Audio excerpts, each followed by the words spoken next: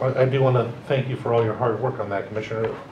I've been down there regularly trying to make this stuff happen, and you know, your position has opened some doors, and I think this is our best shot, guys. This is the best shot I've seen in years of doing this. I think it's going to happen.